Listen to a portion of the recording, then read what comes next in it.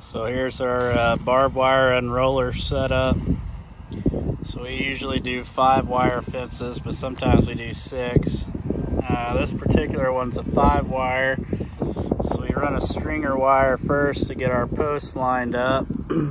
And then we have this little thing. We unroll 4 at a time.